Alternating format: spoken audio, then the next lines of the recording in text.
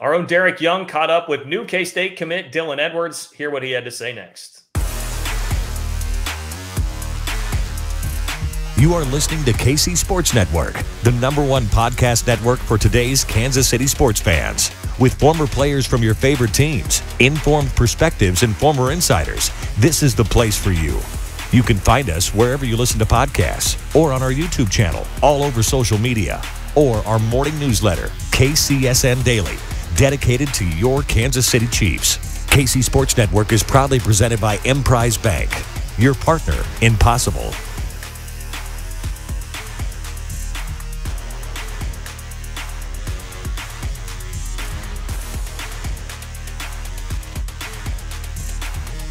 Welcome into another 3-Mod podcast. I am John Kurtz, joined as always by Derek Young from K-State Online, as well as Cole Manbeck, former beat writer for the Manhattan Mercury. And today, more football and basketball recruiting updates to get to you. I think all very exciting right now. K-State football is red hot, and that includes landing Dylan Edwards, who we talked about last time on an emergency pod. But today, you'll get a chance to hear from Dylan Edwards. Derek was in attendance at his commitment ceremony at Derby High School, and you'll get to hear about a very confident future cat and some of the work he may be doing on trying to bring some others with him. Plus basketball recruiting, where K-State stands with some big-time 2023 prospects. And we know about another grown you-know-what man that K-State is bringing into the program this year.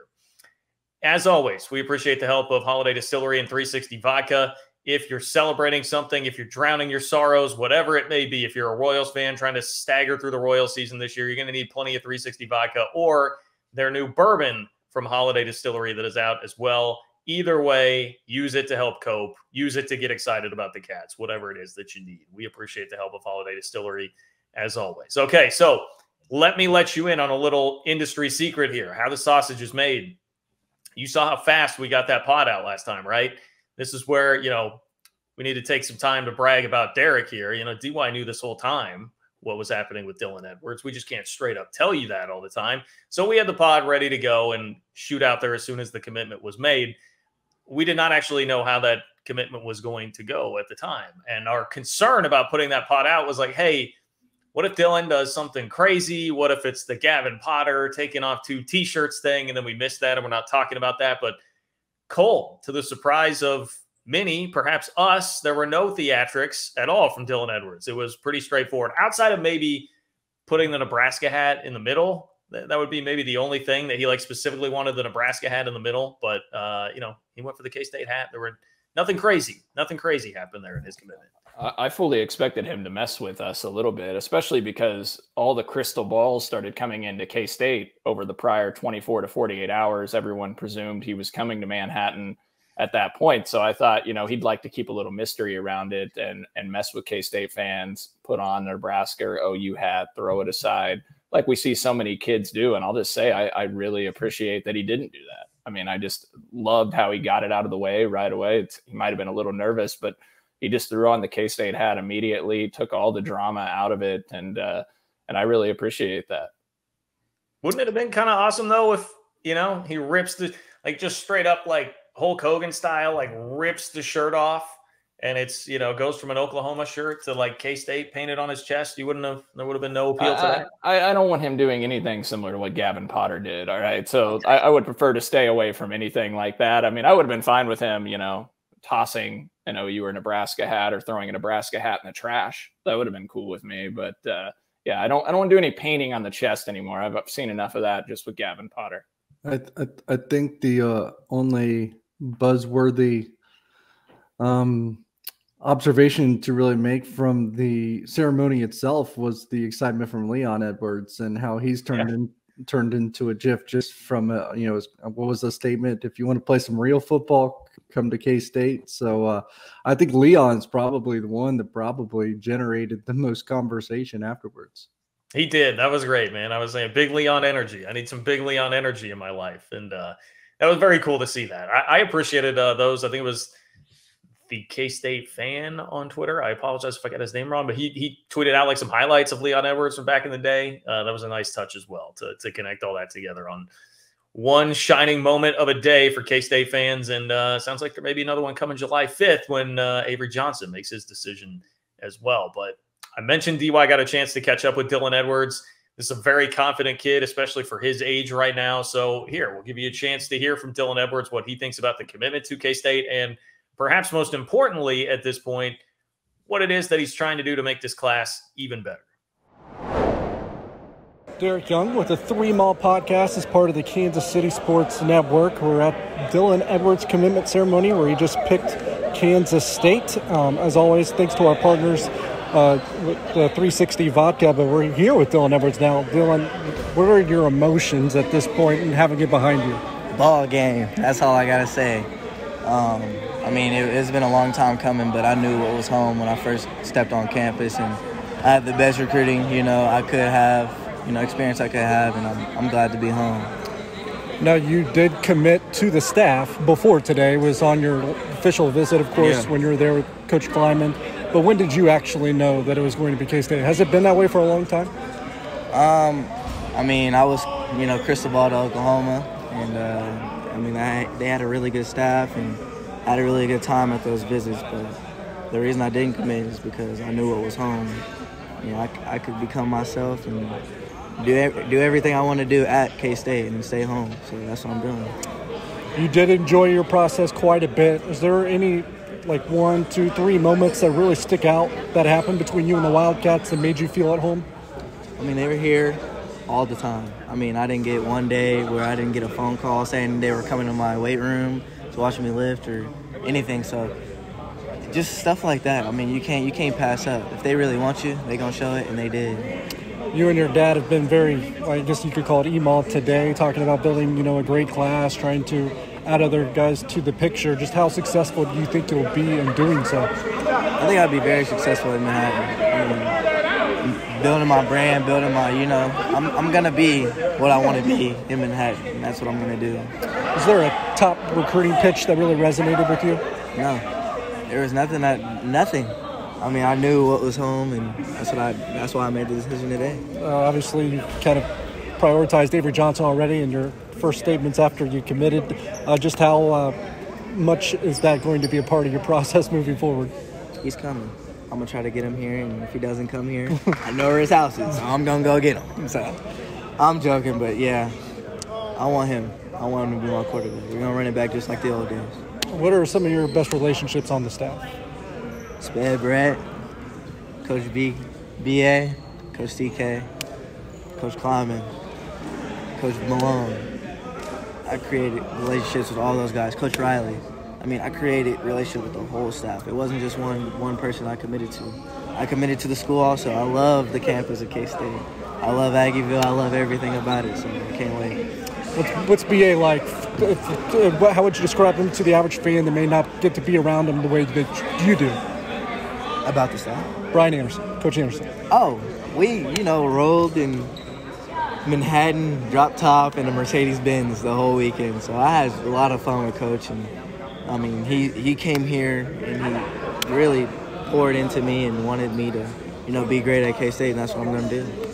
Coach Kleiman, just what are the conversations with him like? That's the head coach. How would you describe him to fans that don't get to be around him the way that you do? More chill guy. He wants K-State to be great, and I don't think he just wants to go to a bowl game. That's not in his mind. He wants to go to the national championship, and I mean, whatever it takes to get there, that's what he'll do. But yeah, that's what he is. How would you characterize the evolution of the offense under Colin Klein? He's the new offensive coordinator. We know that that's made a large impact on Avery. How much of an impact did it make on you? Yeah, that LSU game, you knew. I mean, he was that guy at, OC. I think he's been waiting for it for a while, and now that he has the reins, we're going to be winning a lot of games, and we're going to be scoring a lot of points, and that's what I can't wait to see. Was there anything that stood out about it when you saw it in the spring ball? Because I'm sure it was probably even more evolved at that point. Yes, when I went to the practice, it was much so, saying everything, and he broke everything down. They're protect and do. So, I mean, they didn't have a spring game, but next year we will, hopefully. Yeah. Your dad is pretty, emotional and all over the place right now. Is he that way always, or is today just a little bit special for him? It's a little bit special. From the beginning, I think my dad wanted me to go here, so... What was his response, his reaction when you told him that you were going? Oh, him and Coach Kleiman started, shedding. Oh, he found out at the same time? Yeah. So I did not tell nobody until that day. So. And how'd you go about telling the other programs? Was that soon after? Yeah, it was definitely soon after. I called each coach that I was interested in, and they understood. They told me I didn't sign a piece of paper till December, but I'm locked in. Are those conversations hard? Just because I never really asked a prospect about that. When you have to tell a coach, "Hey, I'm not going to where you," because you've talked to them every day too. I mean, they understood. I mean, they knew. I mean, right when I went to the official to Manhattan, they were like, they knew what K-State was going to do on my official, and I got them there, and they understood. There was no bad blood or anything. I had great relationships, and they told me I was going to keep the same relationship to this day. The Under Armour All-American game, is that something you're really excited about as well? Yeah, first K-State guy in Under Armour All-American game, that's history. Yeah. And I'm making history already, not even at K-State yet. Okay, and then who else? You spoke about Avery Johnson. Who else? Is there anyone else on your radar? I want to flip Jaden Doss. Okay. I want to get Joe Otting. I want to get Jaden Doss. Like I said, I want to get a whole bunch of other recruits. I just think Josh Manning. I think we can get a whole bunch of recruits and we can have fun while doing it. I mean, we're all good friends and we know each other, so it's going to be a great thing. Have you been communicating with them already? Yeah, we already got it planned out. I hope, Avery and Josh pull the trigger very, very soon because it's going to be something special. Best class in K-State history. All right, you heard him. That's a good note to close on. That's Dylan Edwards, the newest Kansas State commit. All right, so there's Dylan Edwards. Appreciate him taking some time with Derek to chat right after his commitment at the ceremony at Derby High School. I think the thing that will be of most note to fans there is hearing him talk about trying to work on some others here in this class. And I know one of the easy places to go with that would be hey, can you get Joe Otting to back out of that Notre Dame commitment, which is probably going to be very difficult, but that is the immediate one that jumps in my mind. Hey, let's flip this whole thing. Let's get all these top guys in the state. Where do you feel like things stand with Dylan Edwards trying to work on kids right now? He's done some of it publicly, but I would imagine there's more of that going on behind the scenes.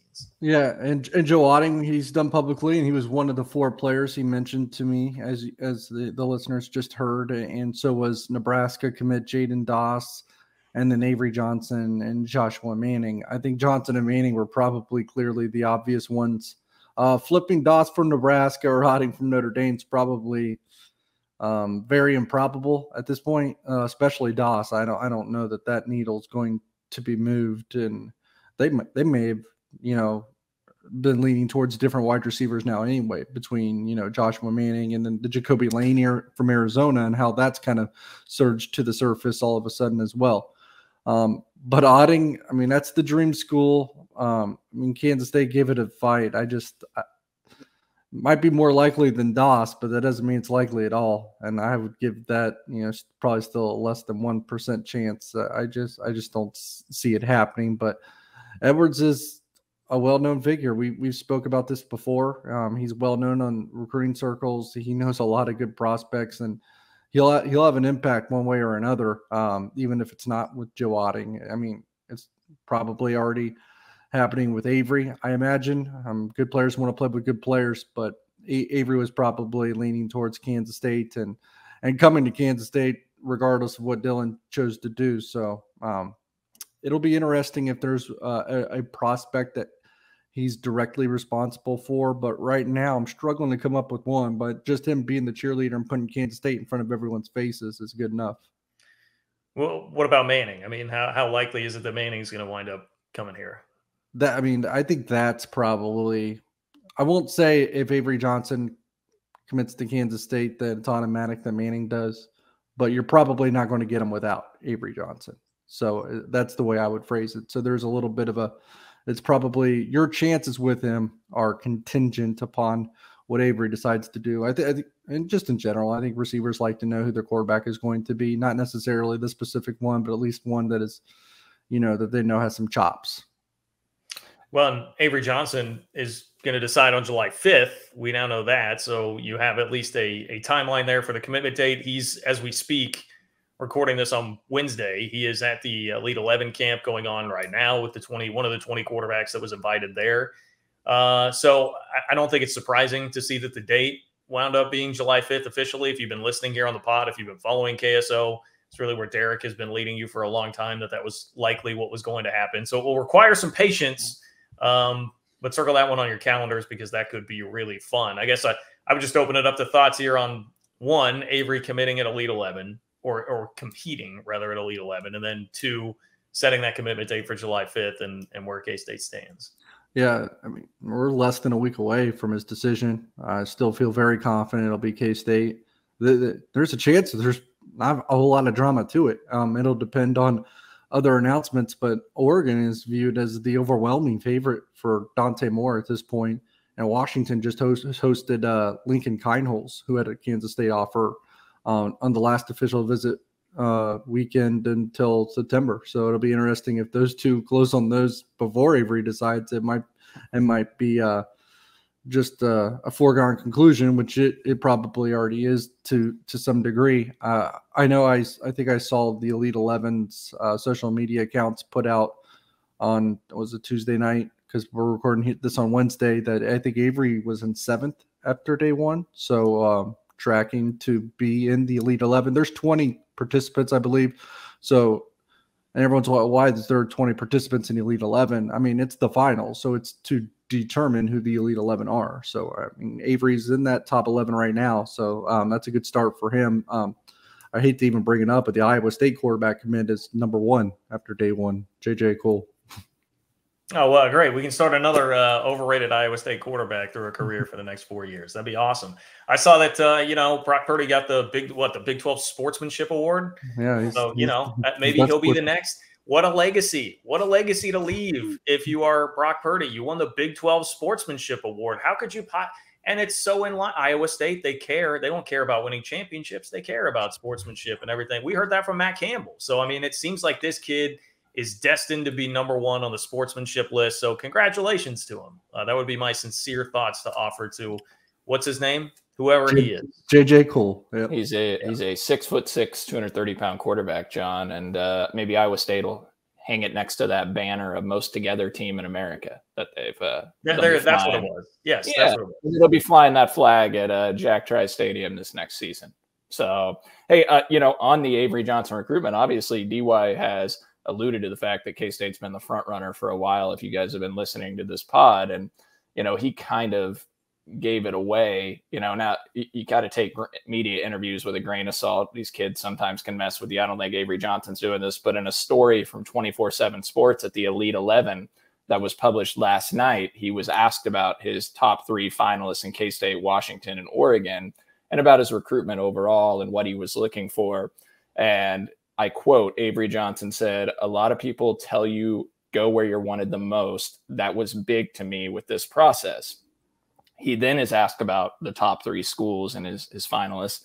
And regarding Kansas State, I really love the coaching staff, Coach Klein, Coach Ward. I can go down the list. I enjoyed being around them, close to home. They wanted me the most out of the 3 schools. So if you connect the dots to where he says what was really big to him is go where you're wanted the most, and then he acknowledges that Kansas State wanted him the most, you can kind of jump to the conclusion there that it's likely Kansas State's going to be the choice, which DY has said all along. But, take some hints there, K-State fans. There could be a lot of positive news coming in less than a week. So it would be a huge get, obviously. Yeah, I mean, that says it kind of right there. Like you said, that he's just pointing out that Kansas State was basically the school that matched all of his criteria.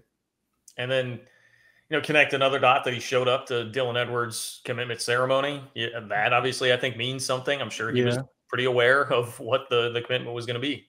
And they both went to the Catbacker event in Wichita, which I thought was probably the most powerful thing. I mean, that's not the most entertaining thing to go to if you're 16, 17 years old. So no, it's not. No, it is not. Very valid point there. So yes, all signs good on that front. And then, I mean, hearing you say that Josh Manning may soon follow after an Avery Johnson commitment, that is awesome to hear too. Like, as many dominoes seem to be falling right now, there could be more and better dominoes that start to fall in place after that. I mean, I know this is on a much grander scale, but look at what's happened with Texas and Arch Manning. I mean, Arch Manning commits, and then it seems like every day I hop on Twitter and I see people to the point where they're making jokes. I saw Josh Pate making a joke the other day about like just every time he logs on Twitter, there's a new Texas commitment that everybody is following and wanting to play with Arch Manning. So there would figure to be at least somewhat of that effect with Avery Johnson, I would think. I would anticipate that to some degree. But that'll be a big week in general because we said Avery makes his announcement on July 5th, but running back Joe Jackson will make his announcement the day before on July 4th. And then Donovan McIntosh, a very long corner from St. Louis that they really, really like as well, and just had it on an official visit. He makes his decision. That'll be Friday, July 1st. So the first week of July is already having some – it could be jam-packed. And they just picked up 2 commitments already, but that would have been on Tuesday. Yeah, before we get into that, DY and Cole, question of the day here. Who has the better career, Arch Manning or Avery Johnson? Arch Manning. More Big 12 championship game appearances, Avery Johnson or Arch Manning?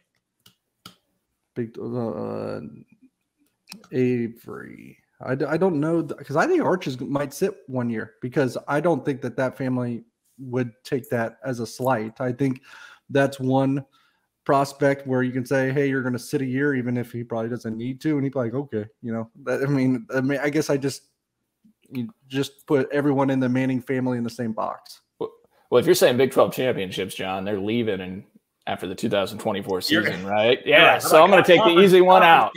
Conference championships. That's why I would pick Avery for that. Because I think Texas is actually going to leave after the 2023 season. That's my guess. Well, conference championships, Texas isn't winning the SEC, right? So they're never going to win an SEC title or a Big 12 title with Arch Manning, in my opinion. So I'll take Avery there. I mean, better career in terms of NFL, I'd probably take Arch Manning just because of the pedigree. But it feels like a Manning is not going to be a bust, right? He's going to live up to that. I don't know, man. That's like that is I'm trying to, they always say like unstoppable force, immovable object, whatever. I mean, it's like the Mannings are like an unstoppable force. Texas football being mediocre is an immovable object. So when they meet, like what actually happens there? But Ole Miss wasn't great, and Eli was still good. You could do both. Okay. Congratulations, Texas. You're now Ole Miss. Congratulations on that. Headed into the SEC. You are Ole Miss. Something to be proud of. For the long I mean, I have called Oklahoma, I think, basically Tennessee or Auburn, and when they go to the SEC, because I think they're just like 5th or 6th on the rung at that point. Which would definitely make Texas Ole Miss. It absolutely would. And hey, Texas basically has Diet Lane Kiffin as their head coach. So that all works out, a lesser guy who went through the Alabama rehabilitation program. So congratulations. And the Pac-12 and got muddied in the Pac-12. Yeah. It's all perfect. Okay. Let's talk about the commits because I know Cole's really excited to talk about these commits that K-State has gotten over the last couple of days. We'll start with, I forgot to write down how to pronounce his name, Derek. You're going to have to help me out here. Kenigel Thomas. Kenigel Thomas. All right. Kenigel Thomas is a three-star corner from Oklahoma. He had offers from Kansas, Iowa State, Oklahoma State, Texas Tech, and K-State winds up getting a commitment from him. I mean, look, these are the types, we've said it before, but these are the types of recruitments we would be ecstatic about and really excited about in years past in Chris Kleiman's classes. Now they're treated as more of an afterthought because you have the Dylan Edwards, Josh Mannings, Avery Johnsons of the world to pay attention to and think about it, are actually landing them. But man, I mean, right. you just start to put together the list of school. This is what stands out to me about it. It's just another win over some of your regional rival schools here. And I mean, if we're talking about Texas Tech, that's a school that's been recruiting as hot as anybody. They've been spending time in the top 5 nationally right now with how they're landing kids. So I don't take it lightly that K-State's able to go grab him. Yeah, well, it was Oklahoma State, Iowa State, Texas Tech, and Kansas. I know KU was on him up to the point that he committed. I'm not sure about the others. Okay. Just could have been a case too where, June, it's a big month for commitments. They could have just filled up with guys that they had equal on their board, not necessarily that they didn't want them. So this is a guy that you can't fault them for taking. They also saw him up close in person. He was at camp last Sunday night and he was really good. They couldn't complete a ball on him.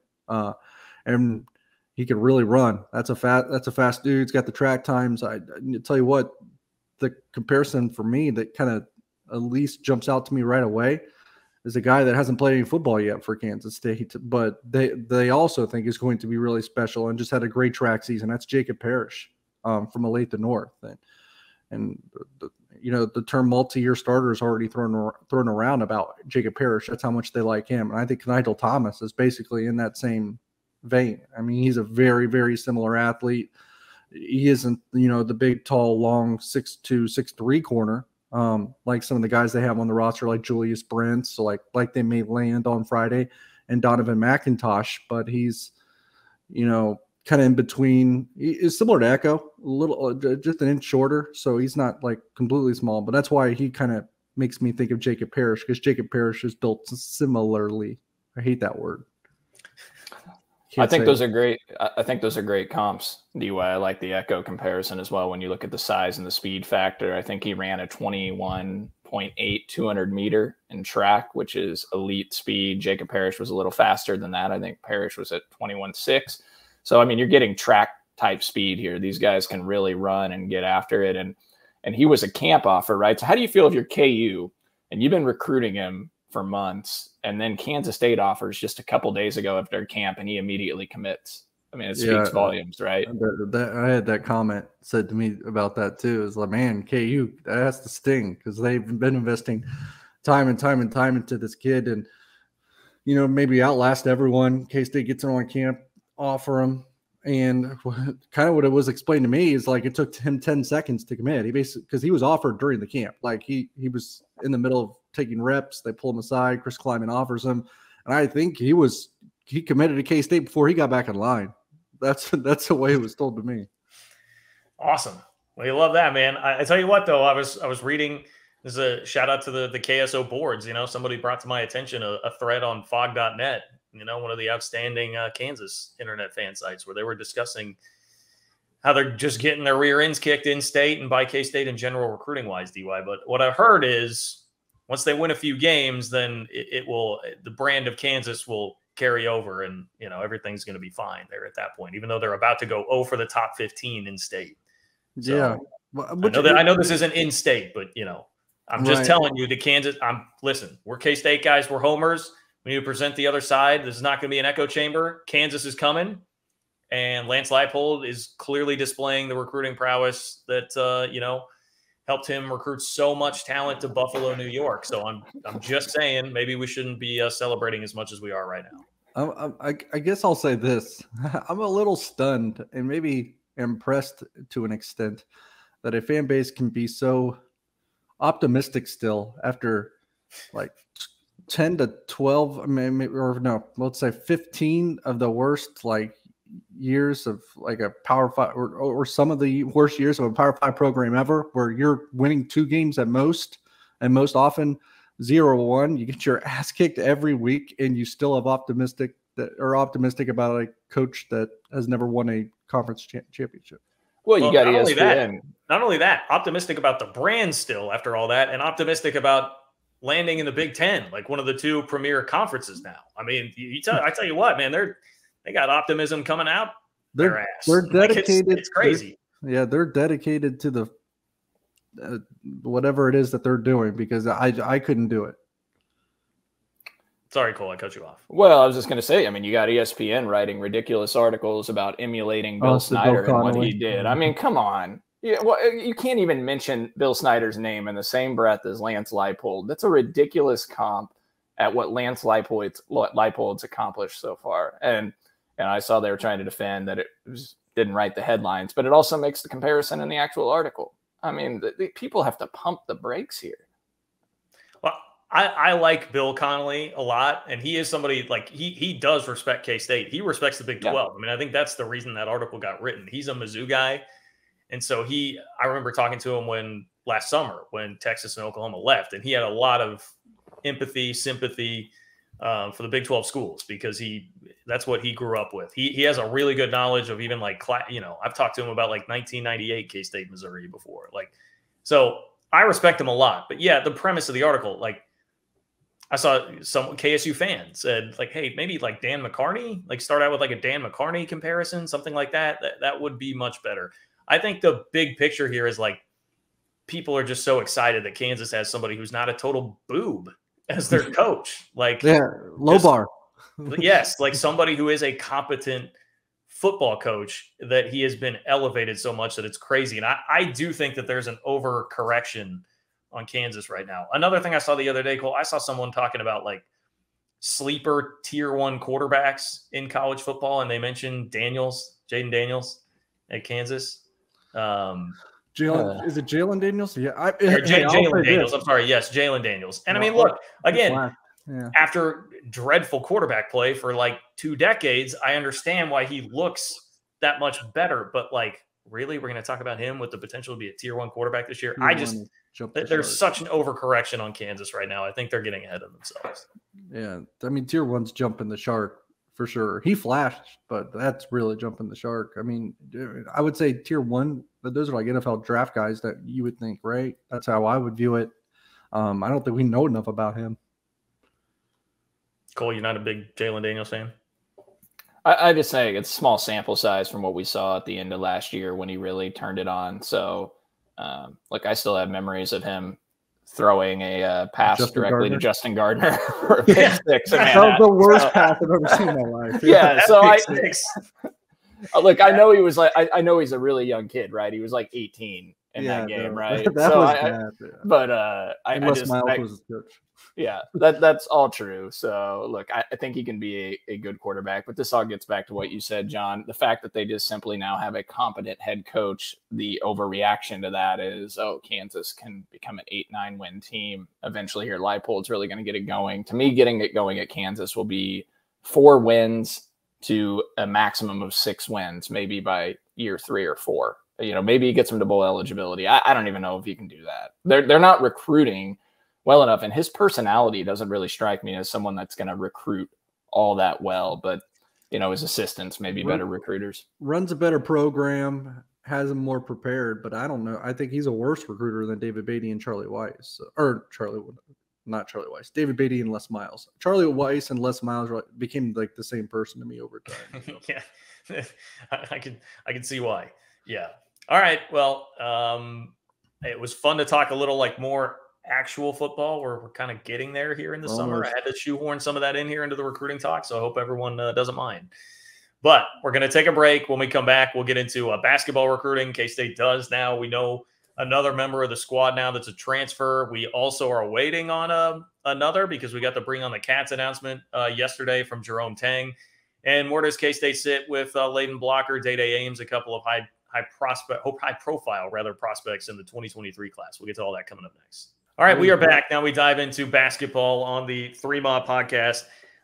K-State has lost out on one kid basketball recruiting-wise. We'll start with the bad news and then get into some of the good news here and what is going on. Layden Blocker committed to Arkansas. That was another one that I think if you've been paying attention, he's 2023 kid, 4-star recruit, K-State, Kansas, and Arkansas. I guess you could consider the finalists there. Derek, correct me if I'm wrong on that, but Arkansas seemed to be the pick for a while, unfortunately, even though K-State got a visit and was in there with them. He is going to be a Razorback, and Arkansas is just frankly recruiting very well right now, and they have things really up and running. Yeah, I mean, I think Arkansas is going to be number 1 or number 2 preseason in the country for this upcoming basketball season. So they're loaded. They're going to stay loaded. Eric Musselman, he knows what he's doing. I think he's got a lot of resources at his disposal, and they got the win. And that's in recruiting. I don't know, maybe besides like Duke and Kentucky, of course, I don't know that there's a team tougher to be on the recruiting trail right now than Arkansas. They get just about everyone that they want. High school and transfer portal. I think they got a humming. That NIL money sure helps that they got at their disposal. Yeah, so. I'm sure. I mean, I guess I'll put this in a Kansas State centric thing still. I do think that they had Day-Day Ames also on an official visit, the 4-star guard out of Chicago. Still don't hear a lot of other schools associated with him either. So I still have, a guarded confidence level that that'll go their way. Yeah, I mean, do we have any expectation for when a decision is coming from Ames? No, I think Cole said he was in Cabo. You just stalking out his Instagram. That's right. Hey. Cole is a complete sleuth when it comes to Instagram accounts of players. A guy who doesn't even use Instagram for himself. I mean, I got to Snapchat Cole to ever get a hold of him, but he's on Instagram all the time looking at these kids. And so, yeah, he gave us the update that Day-Day Ames was in Cabo. So probably not making a commitment. I've become kind of that. I never was on Instagram. Paparazzi. I was never on Instagram until Jerome Tang and staff came in. And then now I'm out there stalking. I'll just be transparent. All right. I look at the coaches' followers every day. And if I see a number added to their follower count, I then track and look through to see who knew they followed. Hey, I texted you guys Desi Sills on a Friday night at 11 o'clock that Malagi followed Desi Sills. All right. And then Desi Sills committed 3 days later. All right. So that's how we knew they were on him. I just always think of the, that meme that goes around where it's like a husband and wife or, boyfriend, girlfriend, like laying in bed and the girl's like laid over on one side. And there's like a little bubble there that's like, he's probably on Instagram looking at half naked girls. And then like the other side will be Cole rolled over like on his phone. And it's just like, oh man, look at who Malagi just followed. That is exactly how I picture this going right now. That is totally me. I mean, you guys got a text from me late last night about another recent follow that occurred, probably at like 11:30 last night. I'm sitting there watching the Elizabeth Holmes documentary on Netflix. My wife got me hooked on, which I never even watch Netflix usually either. And I'm sitting there and I see this follow and I text you guys and, this is my life now. I mean, it's my new hobby. It's my new hobby. Yeah. My wife, she sees me instead of looking at girls on Instagram, she sees me looking at where 18-year-old kids are visiting in Cabo, right? So it's a real great look for me. There is I know it kind of already broke, but now it's official. Kind of just wanted to bark in here. Big 12 has hired their new commissioner in Brett Yormark. There we go. Oh, man. I love this. The Rock Nation executive. Yep. Yeah. I guess shameless plug here. You can watch my personal YouTube channel. I'll have more on this coming up tonight. But yeah, man, the fact that they're taking a guy from Rock Nation outside of the traditional college athletics world, there's a K-State tie-in here because Gene Taylor had publicly said at the Catbacker event and just things that I think we all had kind of heard behind the scenes with that, like K-State was thinking, hey, go get somebody with college athletic experience because I would guess they're not looking too fondly on George Kliavkoff of the Pac-12, who was hired from the MGM Grand in Vegas. Outside of the college athletics world, Kevin Warren was a practicing lawyer, attorney when they hired him. So they kind of went outside the box there. But like, man, we are not in the same college athletics world that anybody who's had a career in it has experienced. Like it's time for new ideas and something new and fresh and exciting. And everything I read about this guy is that he's an ass kicker and is great and has worked with, more like entertainment industry stuff. I don't know. He knows how to make an entertaining product. And I think if he can connect with TV execs, like I love it. And how about the Big 12 doing something progressive and cool? Both of those being accomplished at the same time with this. Rock Nation, Jay-Z's record label, right? So that's why you're seeing all the Jay-Z, hey, I got 99 problems, a commission ain't one, all that stuff. It's a cool, exciting new move. I'm all for it. I'm all for it. Yeah, he seems to be about innovation. And like you said, I don't know why you would value college experience, anymore in this landscape. Because then you're just going to be dragging things back behind. Yeah, college athletics today is not college athletics even 3 years ago. So college experience doesn't really help you a ton. Maybe it does when negotiating a television deal. I can see where it maybe comes into play there. And I think that was probably Kansas State's angle and on their preference. But aside from that, I just don't know how valuable college experience really is anymore. This guy's been on the brink of innovation and many of the things that he's done, whether it's managing NASCAR, the Brooklyn Nets, Rock Nation. And with Rock Nation, they had to go through, I did some research. They had to go through this, phase where during COVID, just like everyone else, and wondering how they get their artists in front of people and how to, still make a profit, still bring in revenue. And they had to be innovative with new media to do that, right? Because you couldn't do it in person. And I think that's kind of, the right traffic lane for the commissioner spot in the Big 12 at this point, because you're going to have to be innovation with new forms of revenue and new media. Agreed. Yeah. You gotta listen to some Jay-Z now, Cole. Can we get you? You got Wale. Can we get you to listen to some Jay-Z? I think I know a little Jay-Z. I can't name the songs off the top of my head, but I think I'd know it if it came on. So, is it New York State of Mind? Is it Jay-Z? It is. See, look at me. Look, innovative, outside the box hire. Really like it. I think to what DY said, I think K-State was a little concerned about having someone with negotiating TV deals, experience, background in that. But I think Yormark will take the Big 12 toward a streaming environment potentially. I think he's innovative enough that they'll think of something, and I feel very confident that he'll take them down the right road with this. I think it's a great hire. Okay, this is the part that I've been dreading, because as we get back into basketball here to close things down, this is a tough name for me to pronounce. All right. Another very tough name. The basketball team, you're going to have to get out that pronunciation guide. It's going to put Tom Gilbert to work making that pronunciation guide this year. But K-State did get a rebounding machine that we know about. Abayame Aiola. Abayami. I'll go Abayami Aiola. Hey, whatever it is. Great, guy that can really protect the rim, play some defense, a rebounding machine. His best games are against the best teams on the schedule, especially this last year when he was playing for, that escapes me, Hofstra.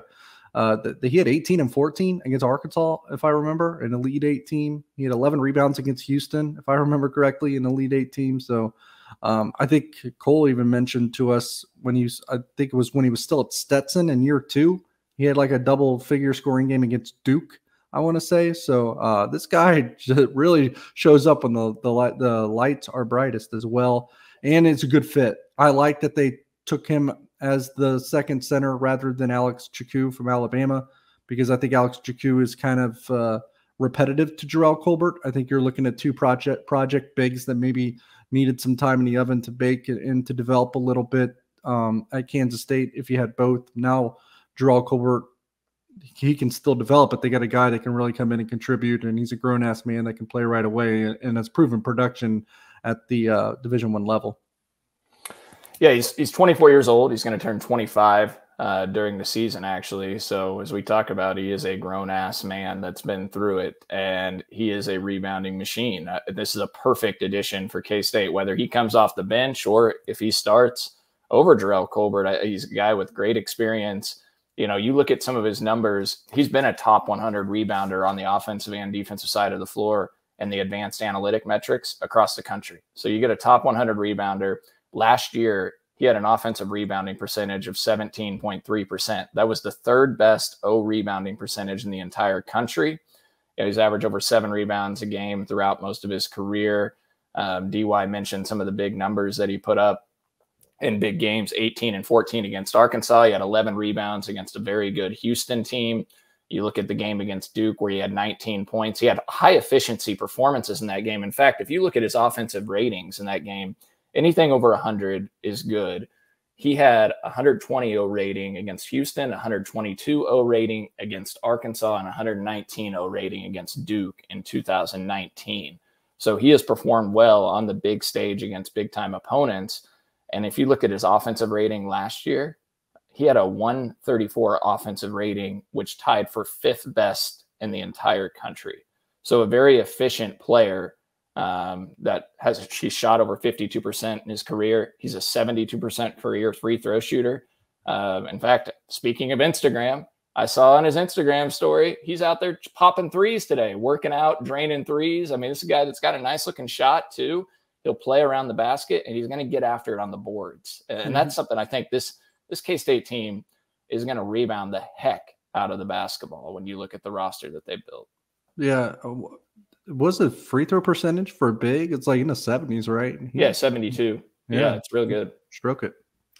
So, I mean, the roster as a whole, long, athletic, would seem to be defense and rebounding, which – if you are trying to just break in that first year, I mean, we've talked so much about Iowa State and what they were able to do. I mean, their path was basically be a team that can defend, rebound, and not score a whole lot. And it was able to get them high enough finish to make the NCAA tournament in the league. And then once they got in the tournament, they got a really nice break and set up a Sweet 16 run. So not a terrible strategy if you're trying to just, milk whatever you can out of next year before you can really get more skill in your program offensively. Yeah, and they're going to be really deep too. Much better bench than they had a season ago. I'm stealing this from someone because they asked me this too. Remember this time last year, what you thought of Iowa State? Just try to remember what your actual thoughts were on the Iowa State roster at this day last year. And now think about the one that Kansas State has now. Which one would you take?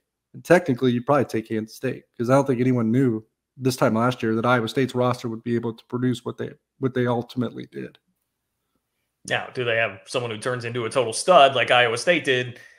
I mean, that'll be the question. But they're giving themselves plenty of lottery tickets, for that to be the case. Well, are we up to 10 scholarship players now? 10?